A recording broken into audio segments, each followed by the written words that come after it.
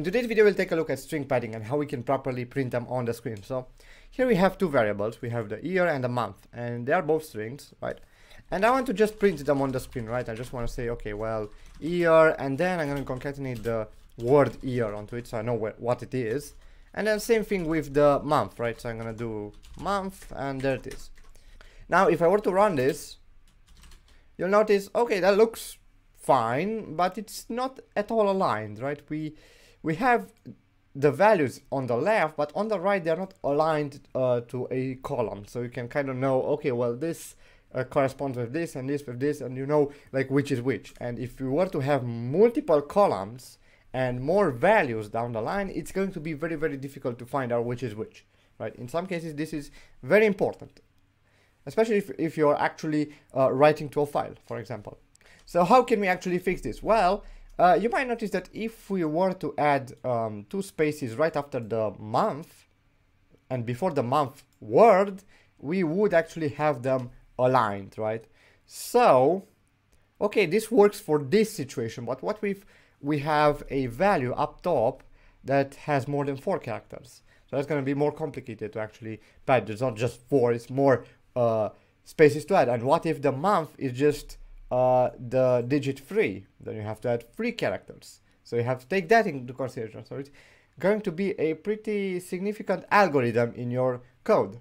But as it turns out, there's actually a string method that you can call to pad automatically a string with a certain character to a certain length. So for example, I can say for the month, right, I have here 2 characters, but I want this guy to pad, right, to just pad at the beginning or at the end. I don't know, we can say at the end here, and I want it to pad up until it has 4 characters, right? Because right now it only has 2, so you're gonna pad up until it has 4 characters from the, well, beginning, right? So if I run this now, you'll notice the difference.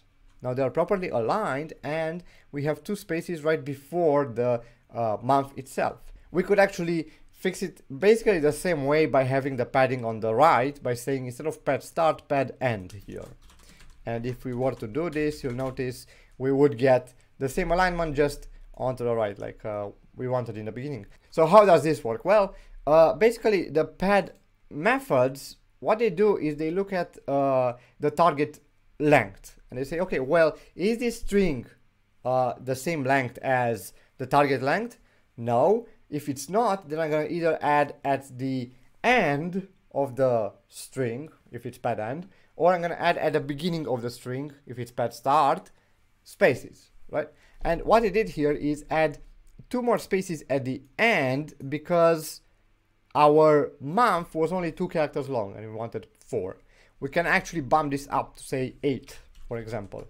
And if I run this now, you'll notice it's not aligned anymore.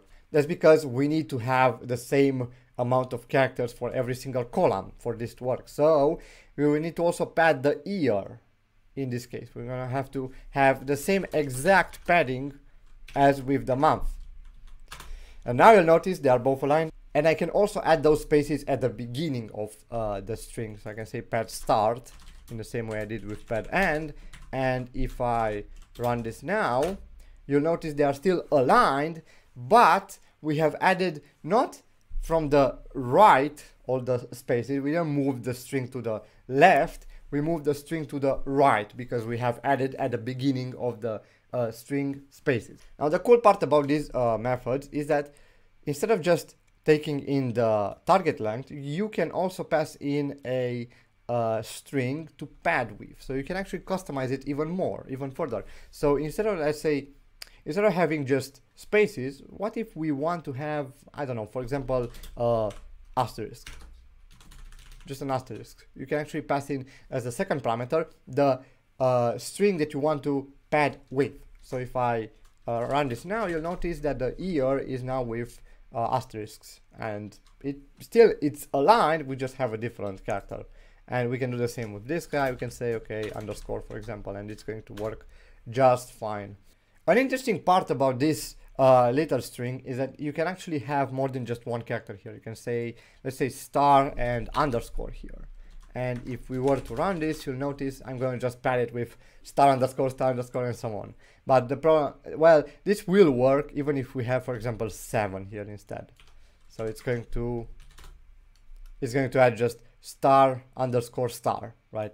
With omitting basically underscore, right? It's going to kind of cut the padding in the middle. And it's like padding basically a pattern there. And that's about it with padding. Basically, if you want to align at columns, you have to have the same padding either on the left or on the right. It doesn't really matter as long as they have the same length. And you kind of have to have this number higher than any value in here. So here 7 is higher, like the length 7 is higher than the length of year, which is 4, and the length of month, which is 2, right? But if I were to have a string that is, I don't know, 10 characters long, I would have to choose a larger pad so that everything is still aligned, right? I hope you got something out of this video. Thank you guys so much for watching. If you have any questions, do leave them down in the comments below or on our Discord server. Take care. See you next time. Bye.